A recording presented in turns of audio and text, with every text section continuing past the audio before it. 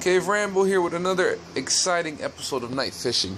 Now this night I was just pulling crawfish out of the water, and they were coming out in twos, guys. They were coming out and literally ripping my worms off the hook, and I got fed up. I got so fed up, I said, you know what? They want the worms so bad, they want my bait, they're going to become bait. So I started chumming them. I started cutting them up and using them as cut bait.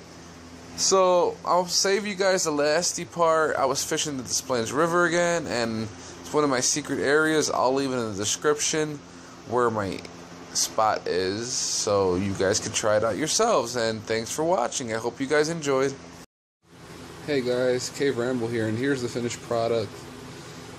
Basically, you can use anything you want. You can use their claws, you can use their tails, any part of the crawfish is good, as long as you can get some of the exoskeleton off of the meat that the brim like to eat and the catfish love. So as long as you can get any of that off, it's good cut bait, man. I mean, I can't complain. I've caught fish on crawfish my whole life, and I'm there fishing with everyone, and everyone's screaming, hey, I want a piece of this, and hey, I want a piece of that, and it's just like, you know, it's fun.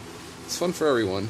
So as soon as you guys get the chance, head on down to the Des Plaines River, somewhere in Oak Park, Illinois, wherever you want, and make sure you give it a try, because I guarantee you, Cave Ramble puts a guarantee on it, you won't be disappointed.